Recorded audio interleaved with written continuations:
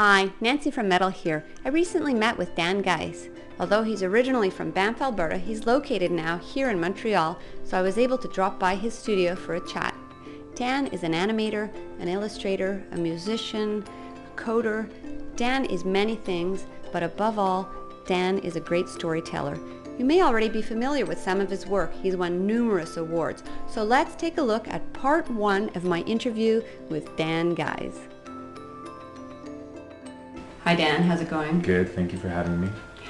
Before we start our interview, we're going to take a look at some of your work, okay? Okay, cool. So here's a clip that we put together.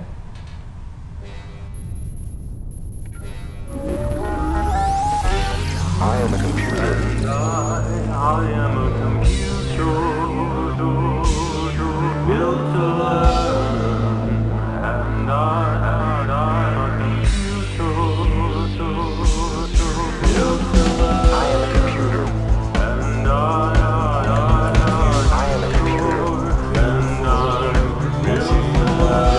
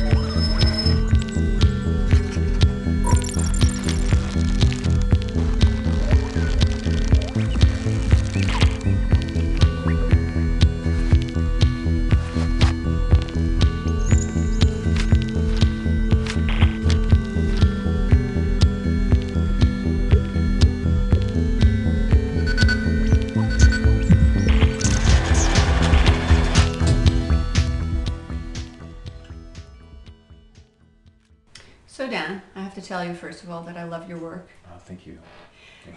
So you had a bit of an unusual childhood. The influences, I think, helped shape the work that you're doing today. Could you tell us a bit about that? Yeah, sure. It wasn't a storybook unusual childhood. I wish it was more of a fairy tale weird, but my mother's an artist and my dad is an inventor. So with their two powers combined, I was really strongly influenced as a kid. So my mom, at a very, very early age, I would ask my mom to draw me bats because I really, really liked bats for some reason. And she would draw me little bats with little pot bellies and tuxedos for me. And I loved these bats and I would try to draw them and copy them. And mom was actually really encouraging and supportive, but she wasn't just telling me how awesome what I did was. It wasn't always just like, put his drawing on the fridge, it's so amazing. She would actually offer me constructive criticism at a very early age, which was great because I advanced more quickly. Like I learned how to observe and I noticed my mistakes earlier instead of thinking I was just awesome all the time.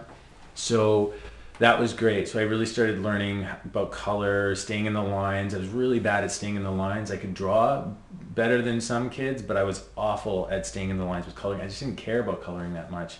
But then my mom was like, Dan, you don't have color flying off your face. Try to keep it in the lines a little bit. And so then I realized that color did stay in lines and was part of lines. So yeah, anyways. And then with my dad, he was an inventor with this crazy shop of computers in the basement. at a time when nobody really had computers. Like there just wasn't that many of them. So I was introduced at a very early age to programming because I would try to make drawings in the computer. And at the time I used a color computer. They called it a color computer, and you would type code to make a picture. And I thought, I'd look on the cover of the magazines that would show you how to do it, because there was a rainbow computer, maybe they had a rainbow magazine. Okay. And there would be programming inside, and it would tell you how you can make these amazing pictures. And I'd get all excited, like, I'm gonna make this picture, I'm gonna make that picture, and then I'm gonna do this. And then I would see the code it took to make it. And I would do the code, and not only did you have to copy it, you had to check it. Like, there was always errors. Like, and I was not used to this idea of making a picture and having errors before I could even see it. Anyways, so that's how I started with computers. But then later on, my dad built a supercomputer in the basement that he had constructed out of all these other computer parts, and he builds computers for a living. So that all went into it, and it was like this giant computer with a huge lever that you would turn on, and the house would go dark, and then it would all come back, the thing would power on, and then I could use this program called Autodesk Animator, which was a little DOS-based pixel animation program. The resolution was 320 by 240, and I would use a mouse to draw the little characters and move forward through it. And yeah, that's where I got my start with those two. And they were both really supportive. Like, my dad always would help me. He would just encourage, he would get software. If there was the new animation software, he worked at a place where he could get it to try out. And so I was being introduced to 3D Studio Max way early on, before it was really what it was, and this thing called Pavre, which was like an open source 3D program. And at that point, again, it went back to having to program everything. So there was a real disconnect between drawing, what I like to do, which was draw and art, and working in the computer. But they worked well together in a weird, disjointed way. I don't know if that makes sense. Yeah, Rambling it does. a little bit. But No, it's okay. Well, since then, I think you figured out an easier way to use computers with your art. yeah, technology's come a long way since then. So we're going to take a look at another piece that you've put together Okay. that won a Webby Award, actually. And it's called Do You Know What Nano Means? Let's have a look at it.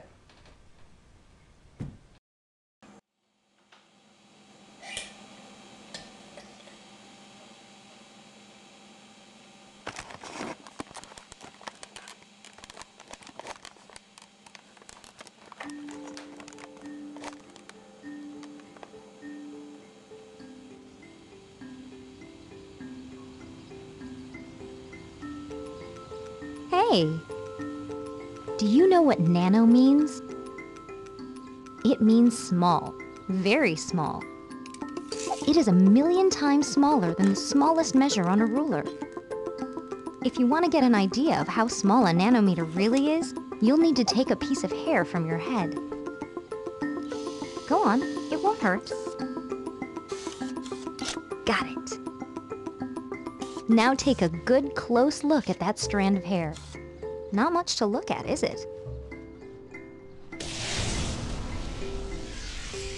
If we were to shrink you down, smaller than the smallest thing you can see with the naked eye, you will find that your piece of hair starts to look a lot more interesting.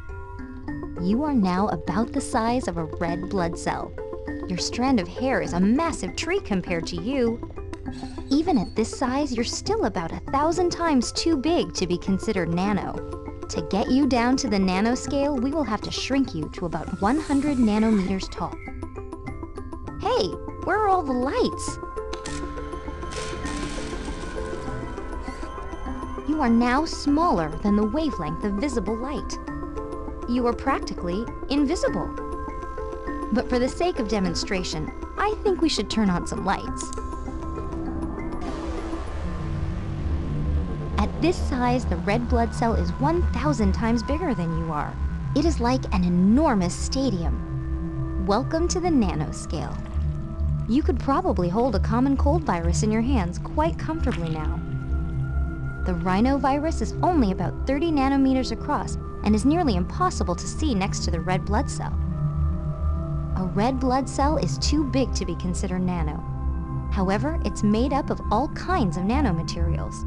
If you were to look close enough, you would see that the outer walls of the cell are stabilized by a flexible, mesh-like protein skeleton. The bars and connectors that make up this mesh are considered part of a nanomaterial. Without these reinforcing nanostructures, the cell would be much more fragile and not nearly as flexible. It wouldn't stand a chance in your body. Everything is made up of nanomaterials.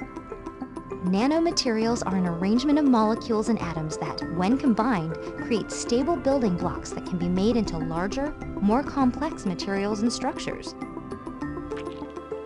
Which is pretty much everything, including this little piece of hair. I bet you didn't think there was so much going on in such a small amount of space. Okay. So that piece was done for Science Alberta Foundation. Dan, can you tell us what your involvement was, how that piece was put together? Sure. So initially I worked for the Science Alberta Foundation on what they were trying to do is they were trying to make an MMORPG for kids about science, where you could go into this world and wander around and meet people and experiment and learn things about science and solve problems with the community. So during that period while they were developing it, I did a whole bunch of character artwork for them and environment artwork using illustration. We talked about trying to make films, little tiny films, instead of games. At least not focusing so much energy on them, because games take a lot of work, a lot of work.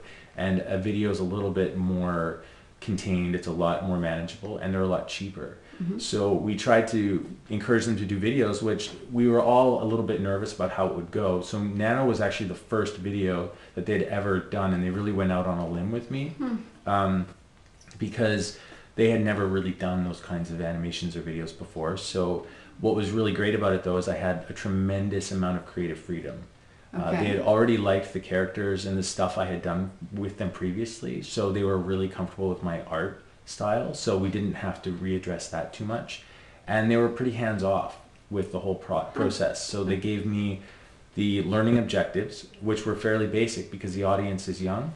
And the main goal of the piece is to teach basic concepts, but don't play down to children and don't play to adults specifically. So it has to be something that could be entertaining for adults and children, even if they didn't learn anything, but also provide an unconscious learning. And Nano did that. Nano was the proof to them that you could do that. So our role in that, in Nano, I work with Emily Page. She helps me produce. She's the production manager on my end of things. And our role was, we've got a learning objective package. We've got the basic research that they had around what Nano was and the questions they want to answer. So then what we do is I do my own research. So since my father is an engineer, scientist, inventor, I do have quite a significant interest in the sciences. So I do the reading anyway, but I research the material and then I try to find the best way to take what I learned and communicate that to somebody who might not know anything about it at all. That's kind of the goal of all these videos, is to take complex ideas and at least introduce them in a simplistic way so you learn to ask questions. Nano, little girl character, it used to be she was a little character sick in bed. And there was a puppet show that was like a paper puppet show while she was sick in bed, teaching her all about the nanoscale. The script just didn't keep working. We kept having to fight too much to make it work.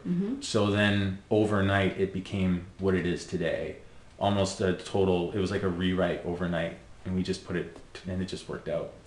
So we rewrote, designed the characters, and then after we do that, after I've built all the characters and drawn all the pieces, I put them together and I show them what the character will move like. Because at that time they were nervous, they didn't know how it would work, and they were happy with that. And then after that, they kind of leave me alone. And then I just go nuts, and I just put the film together, and I just have to stay under a certain time limit. And then after that, I do the music and we do the sound all here. Just record it, do the Foley here. Use the closet, fill the closet up with a whole bunch of blankets and stuff so that it's not all echoey, and record all the little sounds of skin and hair and clothes and shoes and do all that stuff. So kind of everything, we get to do everything. It's really fun. Yeah, it sounds like it. Yeah. So there you have it, part 1 of my interview with Dan Gies. Thanks for watching, and I'll see you soon.